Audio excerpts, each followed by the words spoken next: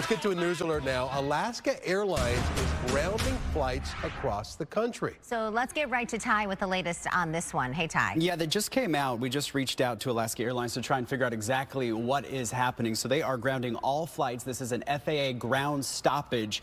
We just received I guess, a statement from Alaska about what exactly happened. So I'm going to read it to you verbatim, and we actually have it on the screen for you as well. It says, this morning, we experienced an issue while performing an upgrade to the system that calculates our weight and balance for the aircraft. A ground stop for all Alaska and Horizon flights was instituted at approximately 7:50. So it says right now that they are working to try and figure out this issue and fix it as quickly as possible. Obviously, weight and balance is something that is very important. That's all the information that the pilot needs to input into the computer that calculates fuel burn, how far they can fly, the altitude that they can fly at. So obviously, when they don't have that correct information or it's lacking that information, that would obviously be detrimental. So that is why the FAA has issued that ground stop for all Alaska Airlines flights.